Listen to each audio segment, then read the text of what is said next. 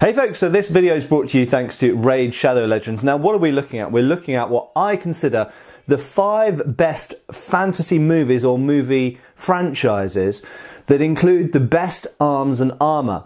So that's not necessarily the most historically accurate, because obviously with fantasy it's not necessarily historically accurate, but it could be in some cases. It could be historically inspired, as we might see in one or two of our examples, and it could just simply be from a design point of view, what looks the coolest. So this is completely subjective. Matt Easton's 5 preferences, 5 favourite arms and armour fantasy movies or franchises. And of course, feel free to post your opinions below, whether you think my choices were good or bad, but equally if there are ones that you think are really good that maybe I've overlooked.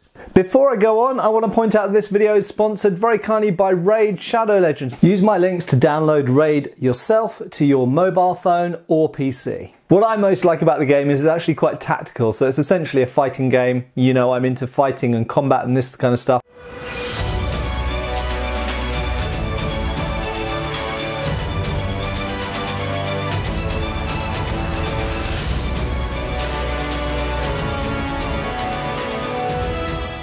Challenge yourself to your edge in the ongoing tournaments. Compete against the entire Raid community while fighting the Spider's Den, Ice Golem's Peak, the almighty Fire Knight, or the Notorious Dragon. And now in Raid, patch 1.15 is coming in May, and with it you'll be able to compete in the brand new Arena tournament, earn points according to your tier and win awesome rewards in the local and global tournament.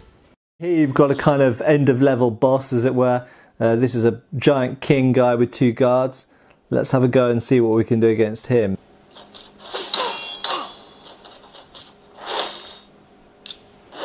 And use this spell to attack all of the opponents at once.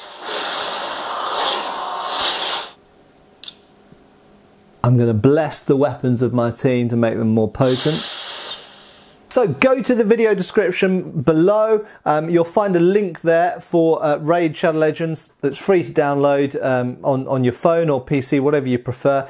But the special offer is this: if you are a new player, you will get 100,000 silver credits or coins. That's actually a lot in the game. I've been playing this game for a couple of weeks. That is actually a lot of credits for this. And you'll get 50 gems. And you'll get 1 energy refill and 1 free good champion called the Executioner. So go to that link below, play the game anyway. You know, it's free to download, so why not have it? It's good fun. I found it slightly addictive, but with that special offer below, you will also get those extra things, which will give you a real boost and make it easier to get into the game and sort of start beating other people. So go and download it now. New players will find all of those rewards in their inbox in the game. Inbox, which is just up here, it looks like a kind of casket. Those are only going to be available to new players and only for the next 30 days. So back to what I consider the 5 best arms and armour fantasy movies or movie franchises. What are those top 5? So honourable mentions go to Jason and the Argonauts, Highlander, which is kind of a historical fantasy film, I suppose. The Princess Bride, but it has got quite good swords in it, but hasn't got that many of them. Labyrinth, and you might be thinking, what? Well, it does actually, the goblin weapons are actually very nicely done, and the armour and the weapons of the goblins, very clearly actually inspired by medieval art.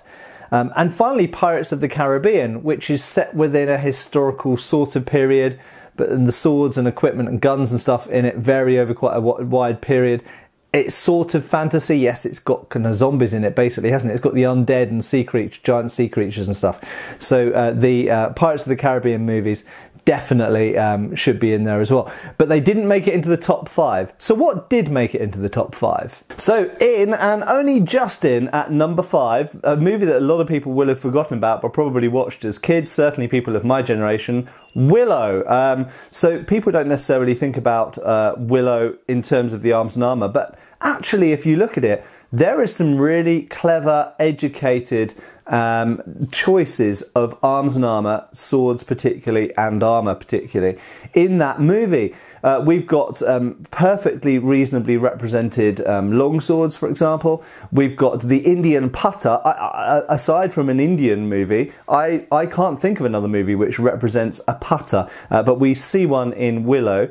Used by, it's the same sword, but used by two of the characters. Then we've got some true kind of fantasy weapons, kind of like with giant saw edges and wavy blades and basket hilts and things like this, which look quite nicely made and quite nicely designed. They don't look overly heavy, they don't look overly big. And then we've got a big baddie who's using a Zweihander, which is always great to see. A nice, basically historically accurate Zweihander of the 16th century. And then we've got some armour as well. Now the armour is a little bit more variable. Some of the armour is, frankly, horrible, but we do see real mail or chainmail in there, which is great. It's not knitted mail, we've got real chainmail in there, which is a great thing for a 1980s fantasy movie. And then we've also got some cool elements of plate armour and a helmet which is almost like a merging between European and Japanese historical examples. So I think we've actually got some quite clever and interesting to look at and exciting to look at arms and armour choices in the movie Willow. In at number 4, we have one of my favourite movies of my teenage years. I discovered it. It was an old movie when I discovered it, but I discovered it in my teenage years, and that is Excalibur. Many people will be saying, Matt, why isn't this higher up the rankings? And I wrestled with this one. I was very tempted to put it higher up than position 4 in the top 5 because the arms and armour in it are magnificent. The armour was all made by an English armourer called Terry English, ironically, and he made some of the armour, I believe, was aluminium, some of it was steel. I've heard various anecdotes in my years mixing with the arms and armour communities about every night having to bash the dents out of the aluminium armour and it having been a bad idea to use aluminium, but that's aluminum for the American listeners, incidentally. But the swords and the axes and the maces and various other weapons that are represented are very, very nicely done. I've actually had the honour of holding one of the swords. They had several swords for Excalibur that were identical, and I've held one of them, and it's a very nice sword. It's just a very nicely made sword. You get a replica made of it, a sharp one, and it would function perfectly nicely. Now, why didn't I put it higher up? Well, quite simply because the armour, whilst some of it is fantasy, some of the helmets are pure fantasy, and even some of the pauldrons and other elements that are included in it are sort of a fantasy take on historical examples. The basic reason why I chose to put it lower down is because the story of Excalibur, so the story of King Arthur in that movie, it's set in essentially a fantasy period it's got magic, but it's sort of a historical basis, and they've chosen sort of 15th, 16th century inspired armour and set it in an earlier sort of civilizational fantasy period. And the reason I haven't put it higher is because the armour is too historically inspired, in fact, and is not fantasy enough for the specific criteria of this test. So, Excalibur, amazing arms and armour, just brilliant, one of the best arms and armour movies, I think, but it's not quite fantasy enough for this top 5. So in at number 3, this might be a controversial one, is Conan the Barbarian, and obviously we have to sort of wrap Conan the Destroyer into that as well, although I would say that the production integrity and quality, in my view, of the original Conan the Barbarian is very much higher than Conan the Destroyer, and I won't talk about the modern remake. But the weapons, particularly in Conan the Barbarian, by Jody Sampson, a famous knife maker, are beautiful. Now, there are many things wrong. I've done a related video talking about Conan the Barbarian sword, the Atlantean sword, and I'll probably do videos at some point talking about the other swords in there. But they are, as fantasy design, as works of art, and inspiring and looking like something out of a graphic novel or out of fantasy art, they are magnificent. They are magnificently detailed, magnificently made, they look like real weapons, and they look fresh and new. They capture the spirit of the story and this different world, this foreign fantasy world. And so I think they are great examples of fantasy design, and for that reason they've made a solid number 3. Some people may believe that they should be at number 1, and I don't necessarily disagree with them. They are very, very strong designs. The armour is not as strong as the weapons, I would say. There was more emphasis on the weapons than on the armour, but there is some very interesting armour in there, some of it with historical inspiration. But again, they've made everything look fantasy. It's not just a copy of the real world. It does have fantasy elements to it, and some of it is complete fantasy, and it does look like something straight out of a graphic novel or fantasy art, or like an album cover, like a Bolt Thrower cover or something from the 80s. But so I think it looks fantastic, and I think Conan the Barbarian definitely deserves its number 3 slot. So in at number 2, we have a franchise, or a couple of movies, I would say actually, that some people may overlook or may have forgotten, and I think they always deserved more credit than they got, but they came out at a time when they were in competition with certain other movies that shared a similar audience, and that is the Narnia movies. So The Lion, the Witch and the Wardrobe particularly, and Prince Caspian even more so, and I would focus on Prince Caspian, and Voyage of the Dawn Treader to some degree, but less so.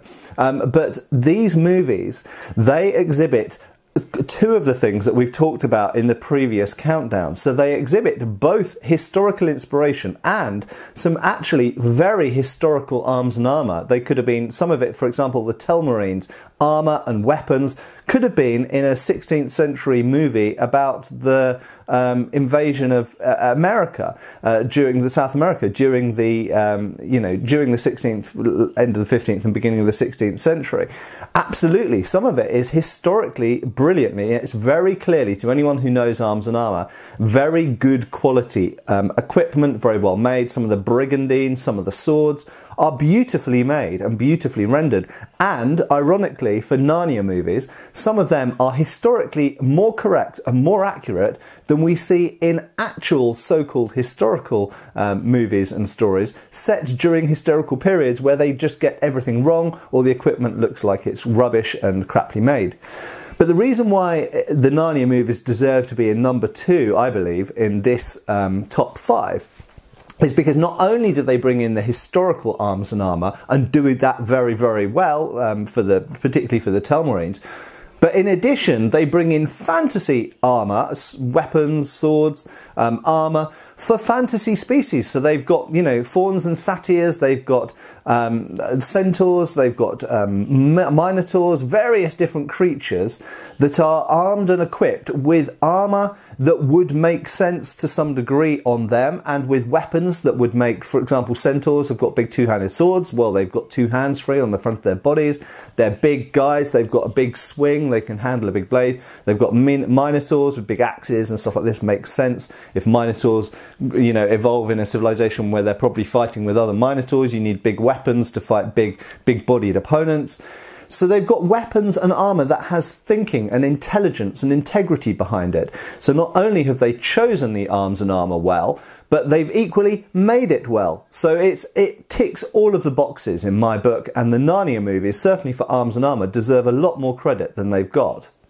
Finally, at number 1, I should think that given that it hasn't come up before now in this top 5, you know exactly what I'm going to say, and that is the Lord of the Rings movies. Now, indeed, I have made videos in the past talking about various bits of equipment from the Lord of the Rings movies. There are things you can criticise in there, and ironically, sometimes when you get so many things right, it opens you up more to criticism when you get a few things really wrong, and I've pointed out things to do with certain dwarven weapons, helmets which clearly, if they were hit, would break the bridge of your nose, or arrows, elven arrows that wouldn't penetrate their targets because of their shape. But these are small criticisms. Overall, the Lord of the Rings, particularly the original Peter Jackson trilogy, really nails it, and it sets the bar so high for every fantasy series coming after that. And not just fantasy series, but historical series as well. Peter Jackson, he managed to create a look for Lord of the Rings which was not someone else's. It was completely their own. And I think it says a lot when you look at things like Games Workshop miniatures, Warhammer miniatures, and you see what they made for Lord of the Rings stuff before Peter Jackson and what they made for Lord of the Rings after Peter Jackson. And it's completely different. And indeed, I agree with the critics that say that the arms and equipment in the movies are of a higher technology than perhaps are represented in the books. In the books, probably most people are supposed to be in more of a kind of dark age, a kind of like Viking era, Carolingian, Anglo-Saxon era of technology, whereas in the movies, we're really looking at about a 16th century, maybe 15th century level of technology. We've got plate armour, we've got long swords, and so on and so forth. But nevertheless, he created an absolutely iconic look for the arms and armour in Lord of the Rings, and there is historically inspired equipment in there. There is plate armour that looks more or less believable and is individual to each civilization in each race. So the riders of Rohan have completely different type of armour to the people of Gondor, for example. The orcs and the goblins, the Uruk-hai, they all have different armour to each other. Then we've got, obviously, the elves have got their very characteristic weapons and equipment. We've got swords that look like real swords, but also fantasy swords. We've got some that look like historical swords, like long swords and arming swords. Boromir's sword, for example, you could stick in a 14th century movie and no one would batter an eyelid. But then equally you've got fantasy swords like some of the elven swords, which have historical inspiration because of course real swords have to suit certain parameters, so you're going to have convergent evolution, but nevertheless they look totally iconic and individual to the elves as well. They look like elven weapons. And then you've got things like Sting, so beautifully crafted and created. It looks like a real short sword. It looks like a real sword. You could make a sharp version of it now and you could go and fight with it. You could use it. It looks like a real weapon. It looks like a sharp steel weapon. So Peter Jackson and obviously the Weta, I don't know how to pronounce it, workshop, who produced all of the arms and equipment for that movie, and Peter Lyon, who designed the swords, just deserve all of the accolades and credits you can give them, because they have set the bar for everything which will follow. Not only did they make real looking arms and equipment that looks great, but it looks totally fantasy, it looks totally right to the different environments and races and species that it's being worn by. And it just looks great, and it's so iconic. Anyway, I hope you have watched this top 5 all the way down to the end, and I hope you've enjoyed it. As I said before, feel free to share your views, what you think. Maybe there were ones that I've overlooked. There are movies out there which obviously have terrible arms and armour. There are some terrible movies which have good arms and armour, and there are some really good movies that have terrible arms and armour. But I feel that this top 5 is a fair encapsulation of movies which do show good arms and armour that is also good fantasy arms and armour. So once again, thanks to Raid Shadow Legends for sponsoring this video. It's a great fun little game, free to download, and you've got that special offer. Download link below. Go and give it a go, have some fun. My name is Captain Context on the game. That's right, I changed my avatar and username to that. So you can come and hunt me down and kill me. This might be the only chance you ever get. So go and download for free, have some fun, and maybe I'll see you on there and you can give me a good drubbing on there. See you soon, thanks for watching. Cheers as always, and give us a like and a subscribe, and I'll see you really soon for another video on Schola Gladiatore channel. Cheers folks! Thanks for watching. We've got extra videos on Patreon. Please give our Facebook a like and subscribe if you haven't already. Cheers folks!